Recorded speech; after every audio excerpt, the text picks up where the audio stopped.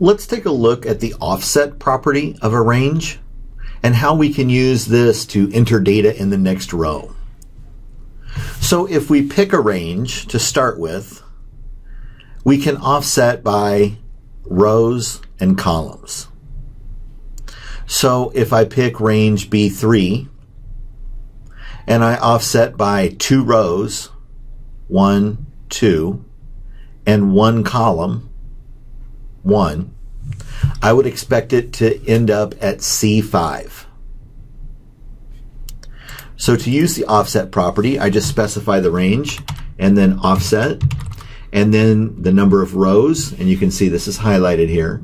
So I want to offset 2 rows, go down, and 2 columns. I'm sorry, 1 column.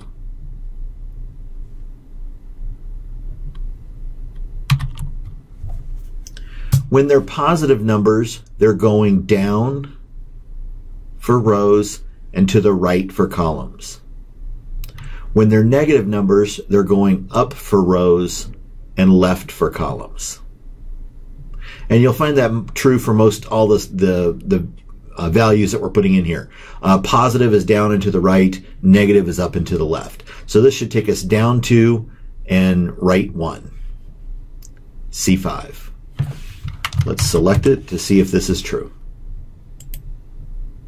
And it is. If I started with D7 and I offset negative 2 rows and negative 1 column, I'll pick D7. Negative 2 rows would bring us up here, negative 1 column. I would expect it to be C5 as well.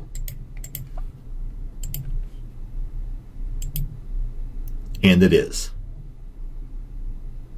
So how can we use offset to our advantage? Well, one of the big ways we'll use it is entering data into the next row. So if I had some type of an application here that collected this data, then I would want to write student 10 in this row, and student 11 in this row, and student 12 in this row. So I would want to find the end, offset, and then write the data. So let's take a look at how we can do that practically. So here I've written a small application. It'll put up 5 input boxes. The first one wants to know the name and then each of the 4 scores. And it's going to populate those variables from the input box.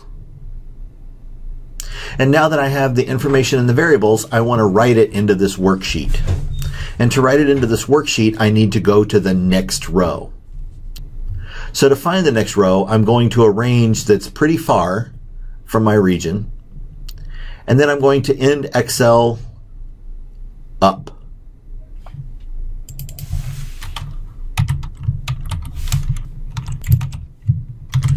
And when I end Excel up, it'll take me to this last row.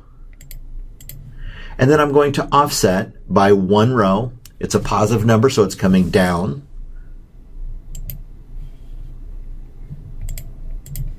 And no columns, so I'm not going to move. So E1000, end Excel up, takes us to E10, offset by 1 row takes us to the blank row. So, and then into that, I'm going to put the value property. I'm going to populate that value property with the variable. So let's see how this works.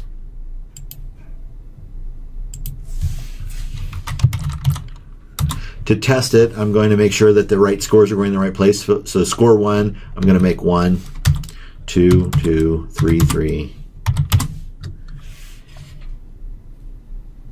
And I can see that it's putting it into the next row.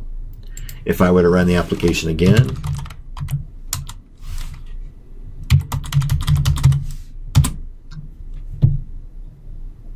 I can see it fill in.